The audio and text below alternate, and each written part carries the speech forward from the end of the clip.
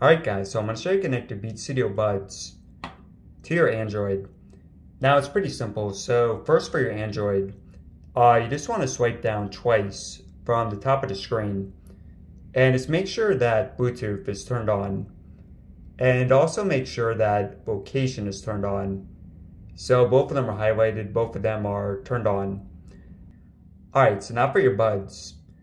So just open up the case. Now, you might have a pop-up on screen.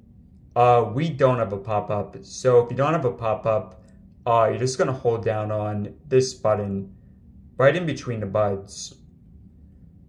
So just hold down for a few seconds until the light starts to flash. And you guys see right here, so now we have the pop-up. So just press connect. Now, it's telling you that you can download the Beats app. Now you don't have to, you still have, you can still use it without the app, but the app gives more features. So you guys see if you want to not download it, just press on done.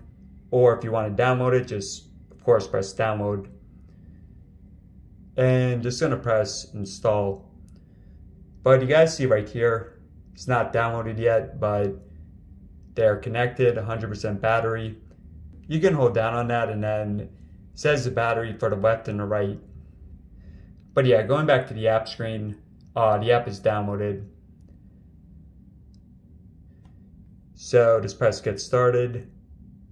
I'm not gonna send, but you can if you want. Just press next. Beat Studio Buds.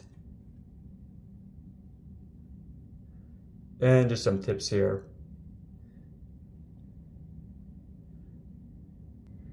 And yeah guys, orders to it. So hopefully this helped out.